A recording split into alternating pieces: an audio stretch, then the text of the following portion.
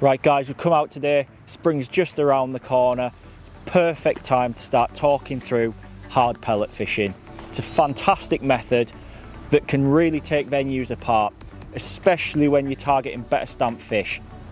All I've got today with me is a pint of hard 4mm, a pint of softened 4mm and some hookers. It really couldn't be more simple than that. Hopefully today we'll put that point to practice and we'll catch a load of fish for the cameras.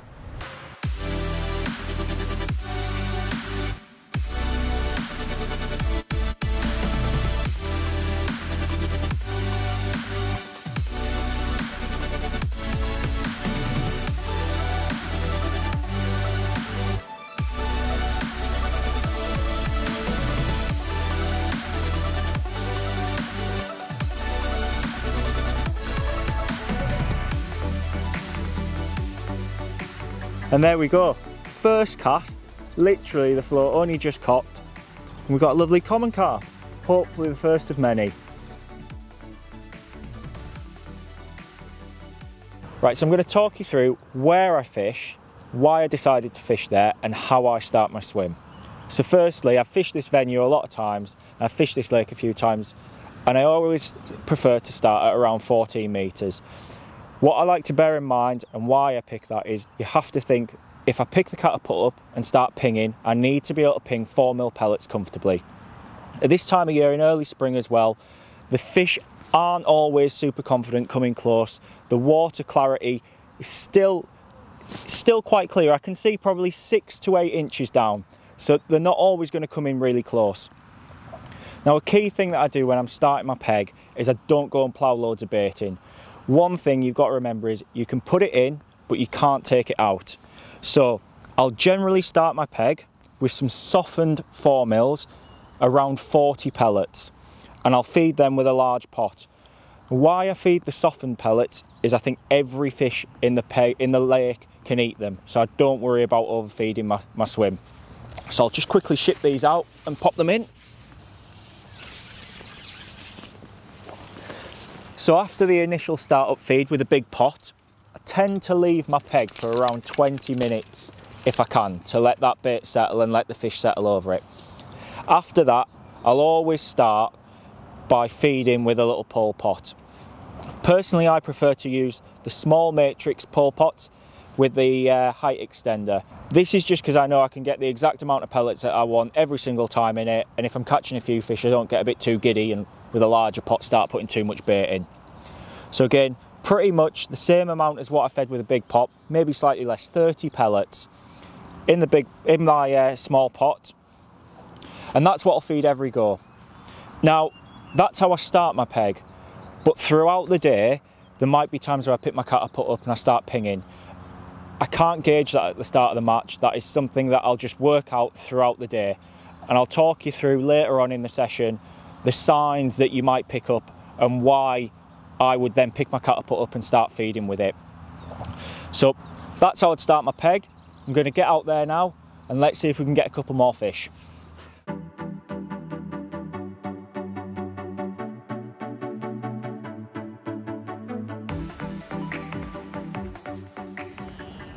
Pop your pellets in your pot. Now a little tip here, dunk your pot under the water with your pellets in. That just prevents them bouncing around when you're shipping out, helps them stay in the pot. Just take your time shipping out.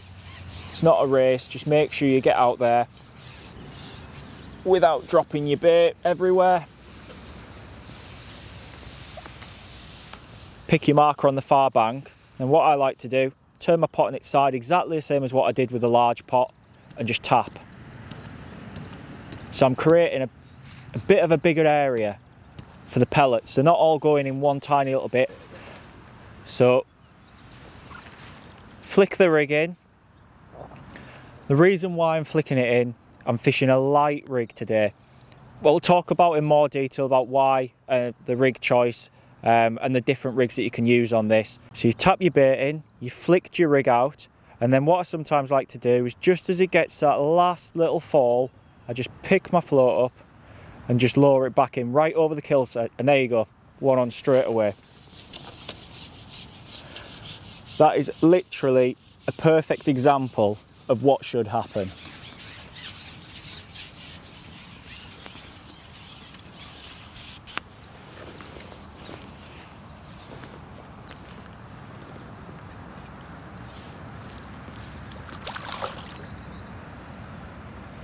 Little stocky F1.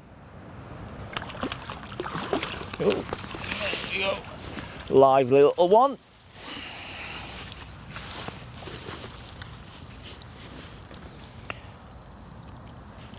There we go.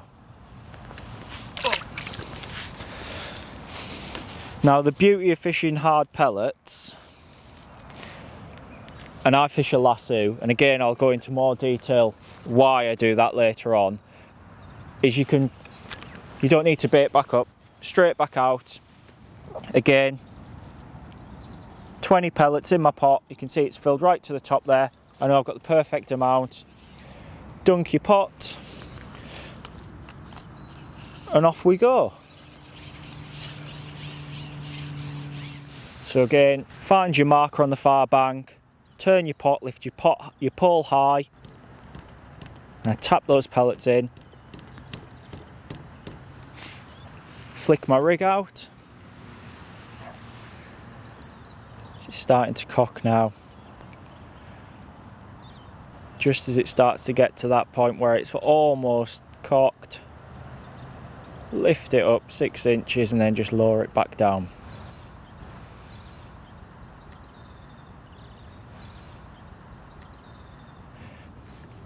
So what that's doing there's another one on.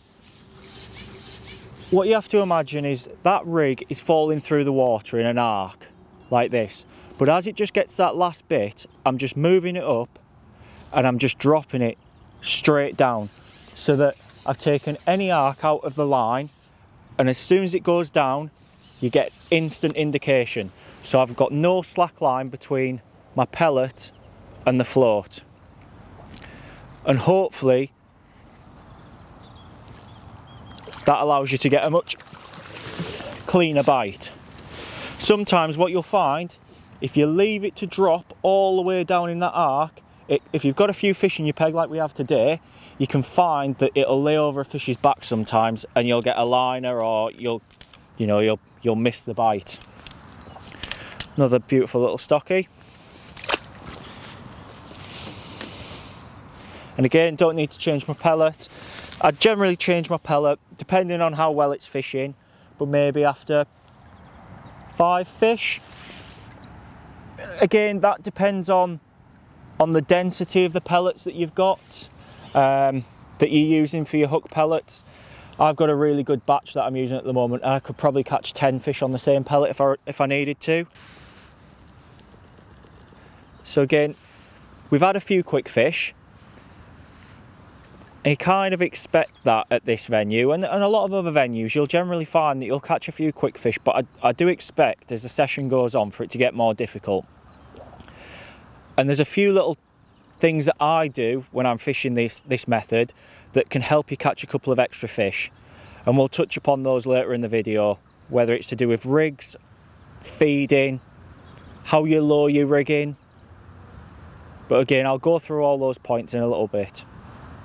See if we can get one more. There's a few fish there now. Again, if I haven't had a bite or a proper bite, flick your rig in again, let it fall through the water. So a lot of the time, especially with these big F1s, when the water's clear, they really do watch your bait falling through the water. This is another thing. This time of year, you know, like the sun there, we can see the sun's just starting to come out, but it was 2 degrees last night.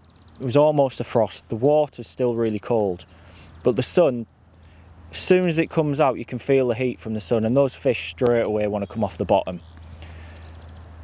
And this is another fantastic benefit to fishing hard pellets. So on the same line that I'm fishing my deck rigs is where I'd fish shallow. So say in the next half an hour, if the sun stays out, starts to warm up, And I carry on getting these line bites like this, and I think, right, the fish aren't on the bottom. I'm really going to struggle to get them down on the bottom and to get them feeding and hit my bites. I can pick a shallow rig up, pick a catapult up, and start pinging some pellets over the exact same line.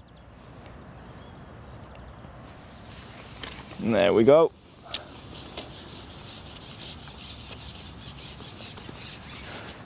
So I'm going to carry on fishing this line for a bit, and then after this I'll talk you through the rigs and feeding techniques.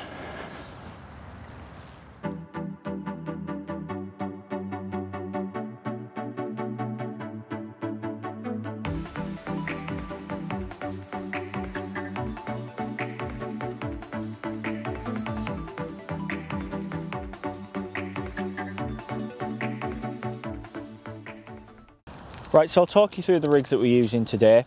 It's really simple. We've got two rigs that I like to use on the deck. I've got a light strung out rig, and then I've got a heavier bulk with a couple of droppers rig. So I'll talk you through the rig I started on this morning, which is a 0.2 carbon slim. Now this is my light strung out rig. So I have 016 mainline, and then I have 5 number 10 shot spread out. So these are equally spread out around 6 inches apart until you get to the last one, which is 8 inches from the hook length. And the reason for this is I just want that last fall of the pellet to be really slow and as replicating the rest of the free bait, the free offerings, as closely as possible. So I have a 6-inch or 12 hook length to a size 18 MXC6, and then I prefer to use a lasso when I'm fishing pellets on the pole. I just think you get much better bait presentation, plus I can use the same pellet multiple times. Elastic, this is a sample elastic, but it's basically the equivalent of an 8 to 10 slick.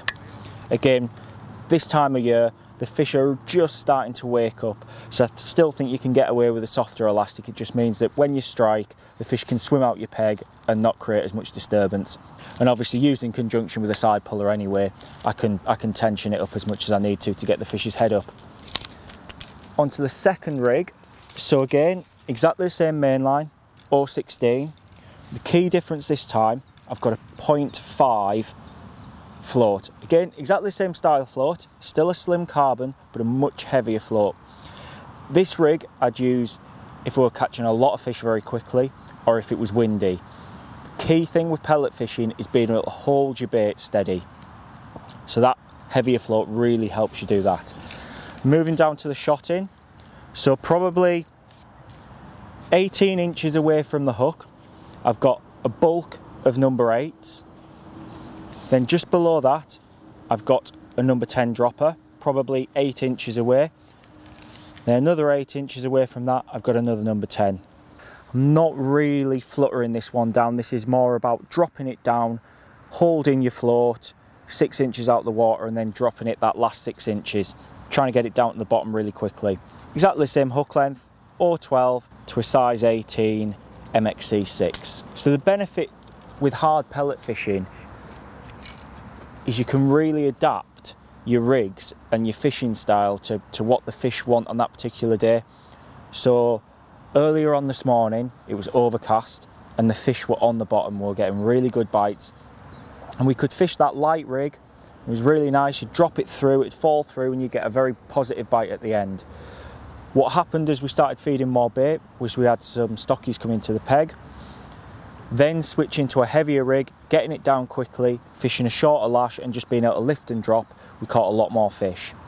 The third and final rig that I always have set up at this time of year, I wouldn't class it as a shallow rig, I'd class it as a deep shallow rig, so it's roughly half the depth. And again, it's exactly the same float, but this time it's in a 0.15. Moving down, we've got 2 dropper shot, 2 number 10s, and then again an 012 hook length, 6 inches again. And this rig is really for if I feel like the fish have come up off the bottom but they're not really coming up shallow. You fish it in exactly the same way as you're fishing that 4x12 rig strung out. You're not slapping it, you're just laying it out, laying it into the water, let the rig come through, If you don't get a bite, lift it up, ping some pellets and drop it through again. And what you'll find is if the big F1s are feeding, this is sometimes how you can catch them real big fish that are difficult to catch. It's a really simple method in terms of you don't need a lot of bait and you don't need loads of fancy rigs. And one benefit is you can pick one line and you've basically got 3 or 4 different variations of rigs to help you catch fish throughout the day.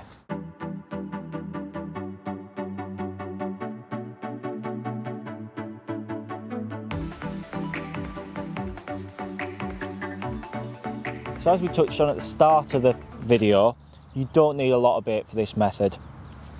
So there's about a pint of standard 4mm hard pellets in here. Now one little tip I can give, when you get to your peg, literally cover them with water, shake them round only for a few seconds and just drain the water off. That'll just stop any of the pellets from sitting in the surface layer of the water. So if you're tipping any in or you're pinging any in with your catapult, you know that they're all sinking. The other pellets that I brought with me today are exactly the same as these, but they're what we call blown pellets. And I'll explain to you now the difference between the two.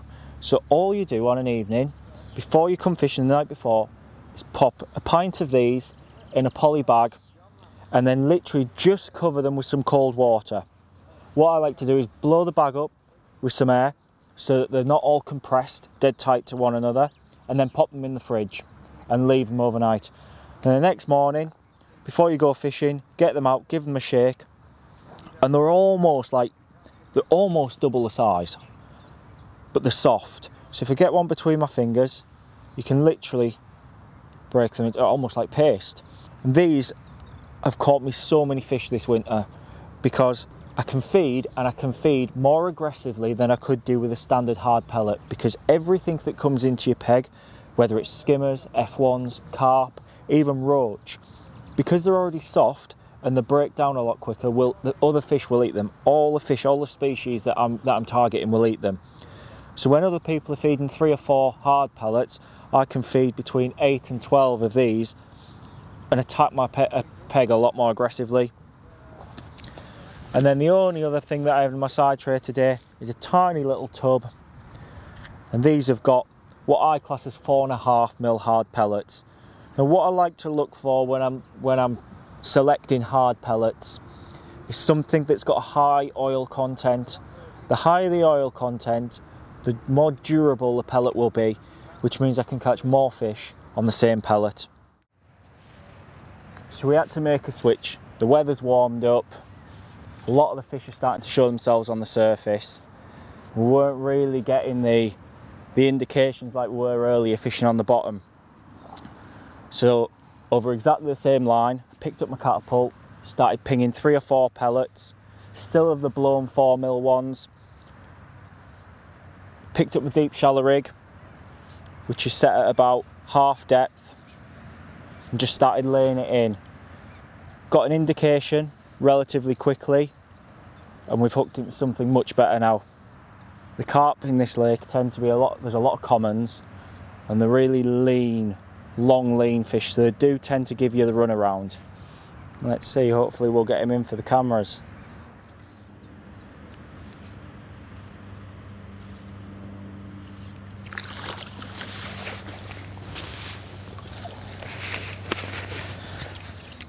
Long and lean. Let's see if we can get another.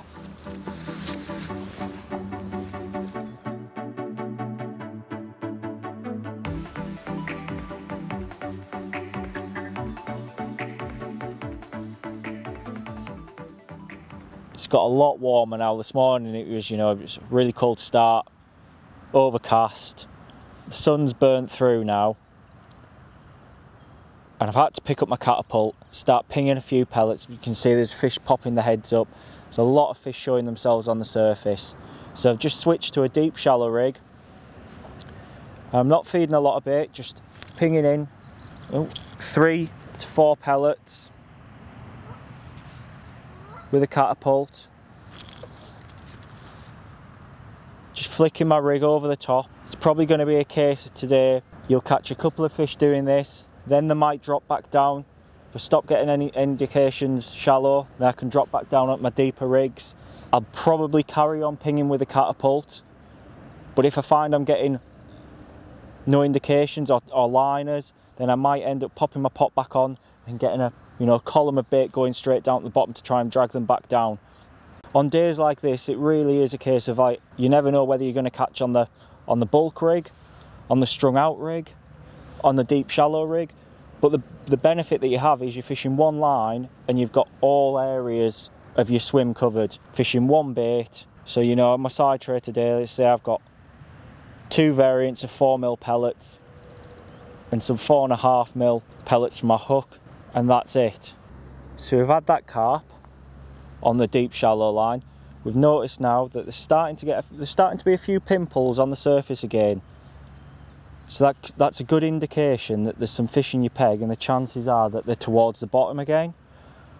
So I'll give this a couple more minutes. If I don't get any more indications, I'll drop back down onto the bottom probably with the light strung out rig to start.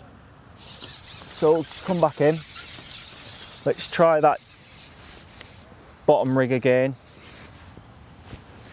and I'm sure we'll be back into some fish. There's definitely some pimples coming up on the surface, so it looks like there's some fish back on the bottom feeding again. Pellet's still good. I'm just going to take my pole pot off because I'm not planning on fishing with it, or feeding with it should I say, sorry. Ship out. Pretty much exactly the same as what we were doing with the deep shallow rig, but this one's on the deck. Flick it out.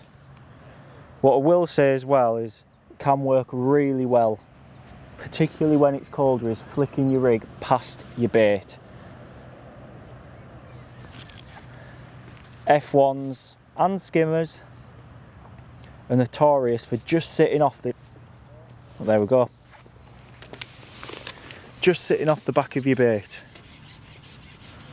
See, and that's the beauty of fishing one of these strung out rigs. When it's falling through the water, so many times your bite is, as soon as your float is just about to settle, and you'll get one take it.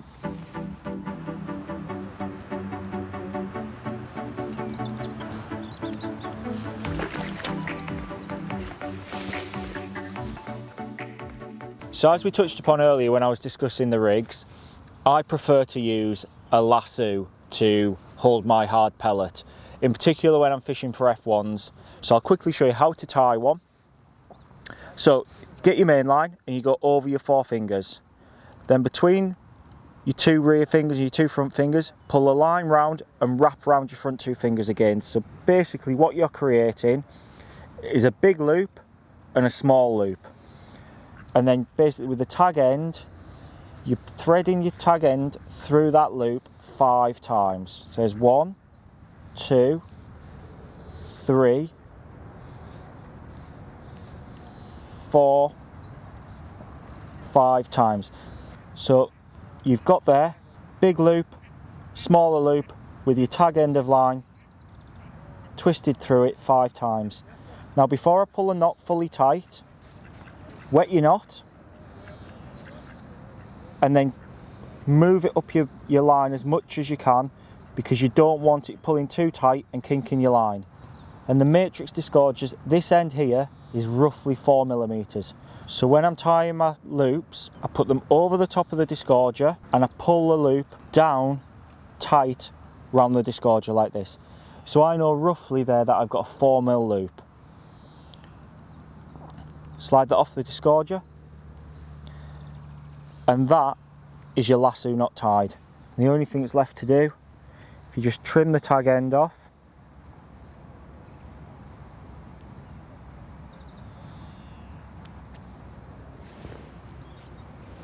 and there you are, that's how you tie a lasso. So I'll show you how I pop a pellet in. So you can do this a couple of ways. If you have a couple of baiting needles, that's fine. I have a little tool. Push it into the, so you push the 2 prongs into the loop and pull it open. So you can see there the loop's opened up. And then if I get a pellet, so these are the pellets that I've been using today, roughly 4.5 mil. Pop your pellet into the loop, pull it tight, and there you have pellet in a lasso. So there's a lasso, and providing you get the right pellets, that will stay on for 5, 6, 7, potentially even 8 fish. You don't want your pellet to sit too far away from your hook, so you need to tie the hook length so that if you're fishing a 4 mil pellet, you can open it up wide enough to get the pellet in, but so that it doesn't sit too low beneath the hook. So you'll see here, these sit a lot lower than these ones. That's because these are tied for a 6 mil pellet and these are tied for a 4. So if we get one out quickly, I'll quickly show you what I mean. So it's a standard knotless knot, and you'll see there's a gap there. I've got my 4 mil loop, and then I've probably got 1/2 centimetre of line, which allows me enough tolerance to be able to open it up and pop the pellet in. So again, I get my little tools, inside the loop, open the loop up. Just going to switch hands because this is the way I do it when I'm fishing. There's your loop, slide your pellet in, pull that down. So my loop now and my knot is tight against the pellet. And as you see, once you've pulled your knot and your pellet is sat a couple of millimetres below your hook. Personally for me, that is the optimum presentation for when you're fishing for F1s.